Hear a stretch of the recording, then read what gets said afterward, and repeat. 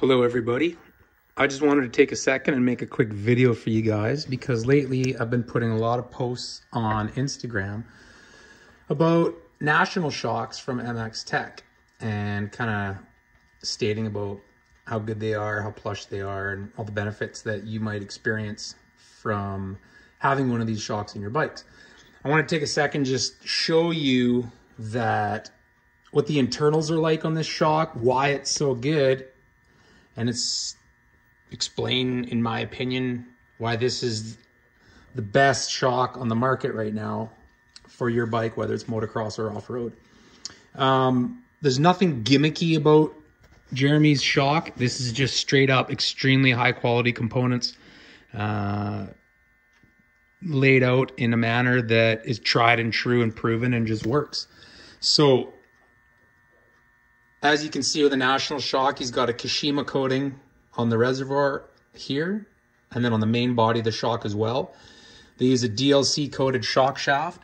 So DLC is very low friction. It's 10 times slipperier than chrome. Here's what a chrome standard shaft looks like out of your stock WP shock. So he's just doing everything he can to eliminate friction. And this is a very, very smooth shock. That's one of the sensations you'll notice right away when you ride it. Another one is, here's a standard piston in a WP shock, 2017 and up. And it uses like kind of a nylon seal band or wear band around the piston. Whereas Jeremy's piston out of the National shock uses a low friction seal band. It's a Teflon, PTFE coated bushing style band that has way less drag on the body of the shock. So couple the low friction band with the Kashima coating, and the action in there is very smooth. You're also aware of SKF fork seals and how low a stiction they have. Jeremy's seal head that he uses in the National shock incorporates SKF seals in the seal head, and which also produces very low drag or stiction on the DLC coated shaft. So it's a very smooth operating shock. The reservoir, like I said, that's on that shock is Kashima coated also. The piston that's in it is Jer's design, and it has very low friction qualities as well on this reservoir. So as the shaft moves and transfers oil from the main body into the reservoir, you get a seamless transition on the piston movement that manages the rod charge from the main body. So another thing that Jeremy's shock has is what he has designed and calls a Huck Valve. So because this is something that's inside your suspension, not too many people get to see it very often, but in a shock, this is the kind of heart and soul of a Huck Valve. So on the end of your shock shaft, after you have, there'd be your shim stack, your base plate, your piston, so all your shims and valving on the shaft here. Instead of having just a traditional nut on top of the shaft, there's a secondary piston and shim stack that goes on top of the shaft. So as your shock is compressing deep into the stroke, this cup, or the Huck part of the Huck valve system, sits inside the shock body at the very top of the shock, like right up there. So this sits right in here on the shock. So as you get into that last bit of travel, so on here the depth might only be, I don't have a measuring tape on me, but a couple inches. The linkage of your shock makes it so it's about, I don't know, 6 inches, the last 4 to 6 inches of wheel travel, roughly, off the top of my head. This piston will drop into this bore and dramatically increase the amount of compression damping or resistance to compression as your shock is in that last part of the bottoming of the stroke. So that's what a Huck valve does. It's hydraulically controlled, so it's another piston and shim stack. Hydraulically controlled bottoming resistance. So that's in every National shock as well. Jeremy's compression adjuster that he uses, we have low speed compression mid-speed compression, and then low-speed rebound in one adjuster. And then beside it, he has a high-speed compression adjuster. So I just wanted to show you quickly kind of what those look like too, because again, we see lots of this from the outside on Jer's shocks or on the magazine, or even pictures that I've posted on Instagram, but nobody ever explains what it's about. So it's actually a piston and shim stack, multiple of them, actually 3, because we control 3 different circuits in here. So we have complete control on your mid-speed and high-speed compression and low-speed compression, and how it feels in the shock, not only with external adjustments through a 4mm Allen key, but we can also internally make adjustments on here.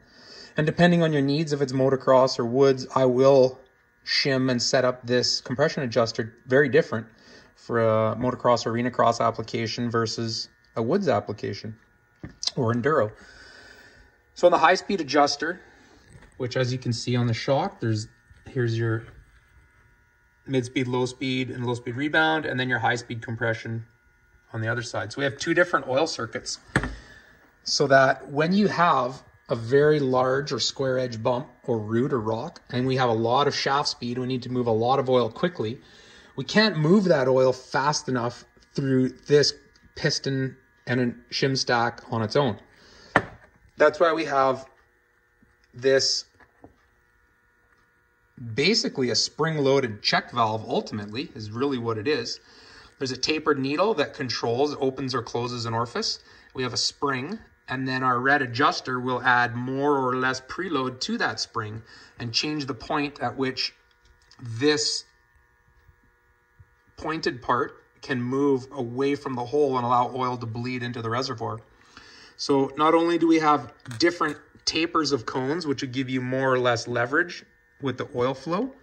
So we have a soft and like a medium and a hard cone. We also have different rate of springs we can use on that high-speed adjuster. I'm sure you're aware that the needs of, like I say, supercross, arena cross, pro outdoors, amateur outdoors, trials-ish, moto, like woodsy technical riding, it's all have different needs. And so we have so much flexibility with the shock and tunability that we can make it work for really any setting that you need. A lot of people, what motivates them to get an aftermarket shock is they want plushness on square edges. And that's where this shock works exceptionally well. And I think a lot of it comes down to piston design. Jeremy's piston in the National Shock has 3 very large compression ports, which flows a lot of oil when it's asked of it. This is the stock piston in a WP shock, and it's much more restrictive than Jeremy's. This is fine for motocross or arena cross where we need a lot of bottoming resistance. But at some point, those ports can only flow so much oil, and the limitations are met quickly, and that's when you get kicking and deflection. So with Jer's piston, we can flow a lot more oil and prevent that kick or exceeding its abilities to flow oil.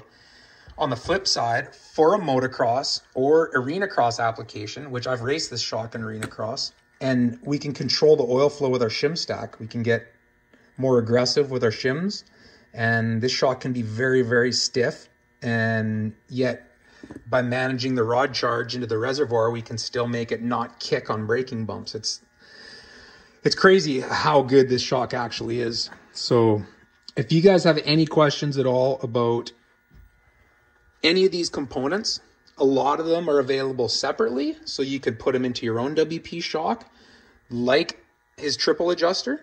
We can simply install that into your shock with a build. We can always install high flow pistons into your shock with different valving specs we have. We can put a Kashima coated reservoir, which he calls a tank. That can be installed onto your stock WP shock. There's a lot of things we can do without going to the extreme of replacing the whole shock absorber. But if you want the ultimate in performance, then this is your girl. So like I say, any questions at all, shoot me a DM, email me, Jeff, GEOFF @gpmoto.ca, or you can always shoot me a text on my cell phone, area code 250-819-4788. Thanks guys, take care.